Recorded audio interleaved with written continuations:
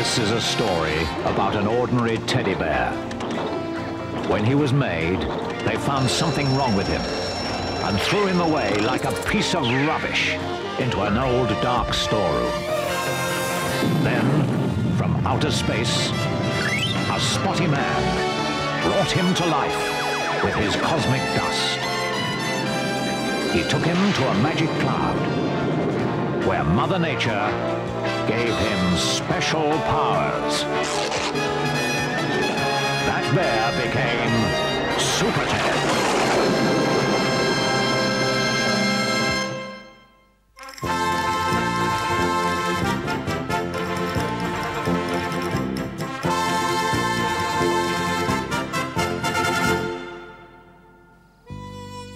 It is nighttime in Texas.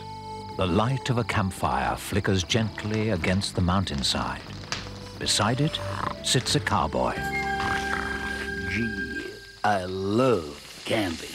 The campfire coffee that tastes like burnt mud. The lingering aroma of a passing cow. Gee, it's heaven. Come here. Don't go away. There's no need to spit. Oh, Tex, I think I've killed it. Meanwhile, in the sky above them, By the bold birds of Spot! What's happening? Mumbling go on, Spotty. It's about time you learned to fly straight. But it's not me, SuperTed. It's my rocket pack. It's totally out of control. Well, if you keep flying on like that, we'll never get home. We'd better look for somewhere to land. Yes. below them, around the campfire. Tell us the story, Tex. Tex? I'll tell you a story, Skeleton. Oh, no, please. The one about how I first met Tex. Oh, no, not that one, please, no. It was a lovely prison. I had a cell all of my own. And he gave me this lovely suit to wear, with pretty little arrows on it. And every day, I would feed those beautiful birds. Yeah. I'd never had a visitor before. From the start, I knew there was a mysterious force binding us together. I could get rid of this chain. I'd be out of here like a shot. Out? Get out?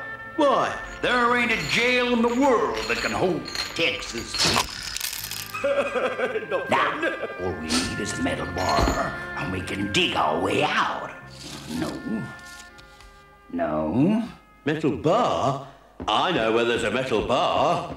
What a nincompoop. What are we waiting for? Yeah, now we can dig our tunnel. Just my luck. And then we ran across the swamp, just the two of us, the wind blowing in our hair, the searchlight splashing across the dark sky. It was magic.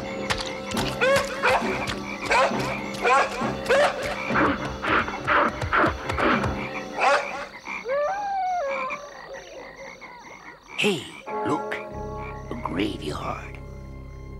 There's a slab loose here. Quick, help me shift it. Right. Get in there. Hey? Get in. Ah, all right.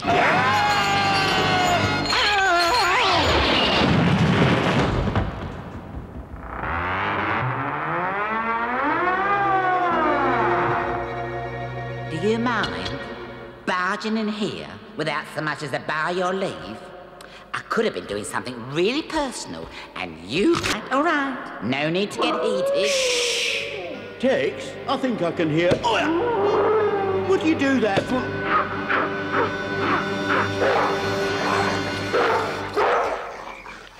I think we've lost them. Maybe we should call in that flying teddy bear. What's his name? When everyone had gone, we all crept out. I think I'll stay here.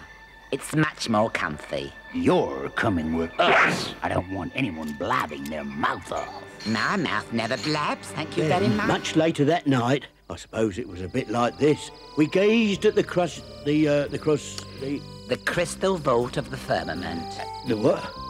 The sky, you fool. Yeah, and you noticed 2 shooting stars heading straight towards us.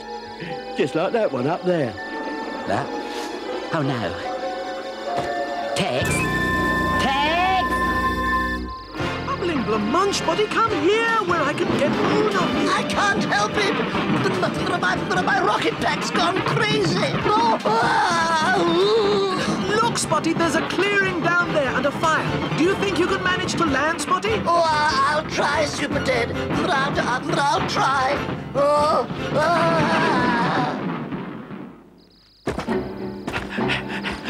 Gotta get away. Gotta get away. They'll never find me up here. Oh, that's funny. There's no one here. And where's Spotty?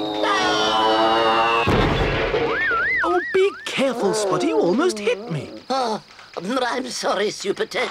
Let's spend the night here. We'll never get home now. And it's such a wonderful night. Yes, but doesn't the sky look beautiful? Yes. The stars look so... look, Spotty. A shooting star.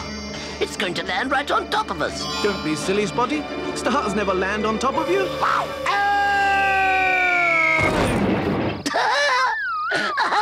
I told you.